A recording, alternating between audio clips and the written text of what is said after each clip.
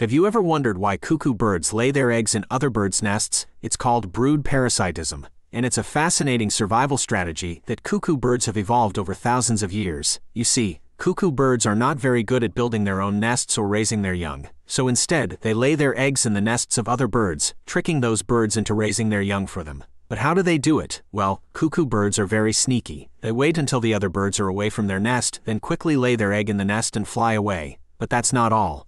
Cuckoo birds have also evolved to lay eggs that mimic the appearance of the eggs of the host bird. This ensures that the host bird doesn't notice the difference and continues to incubate the cuckoo egg along with its own. Once the cuckoo chick hatches, it has a competitive advantage over the other chicks in the nest. It's often larger and stronger, and it will push the other eggs or chicks out of the nest, ensuring that it gets all of the food and attention from the host bird. Cuckoo birds have been using this technique for millions of years, and it's allowed them to thrive in a variety of different environments.